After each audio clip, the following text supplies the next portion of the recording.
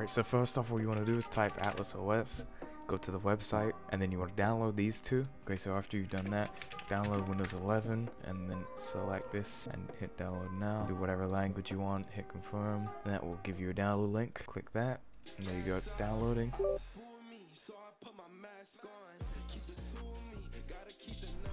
If the setup closes and doesn't reopen, just open up setup again, by the way, because that's what happened to me. I'm gonna do just keep personal files. Now it's installing.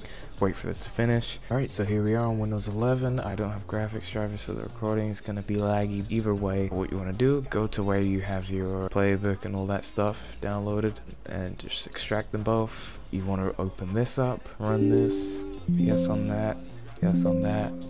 Now you should be okay to plug your Ethernet cord back in, if you have one of course, or you can connect to your Wi-Fi now, because you're gonna need it for the actual AtlasOS installation.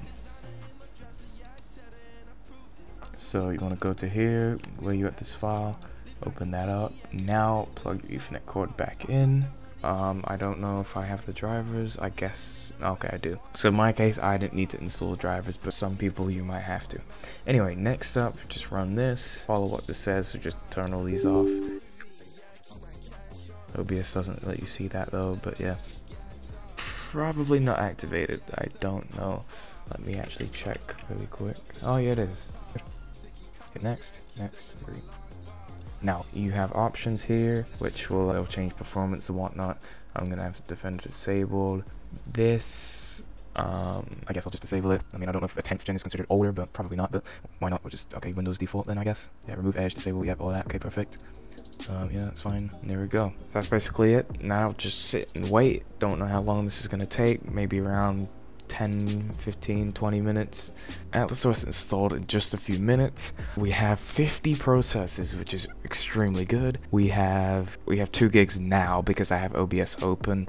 Before we had about 1.4, 1.5 around that. The processors are gonna go up anyway when I install like apps and graphics drivers and things like that, but it should only go up by like 10.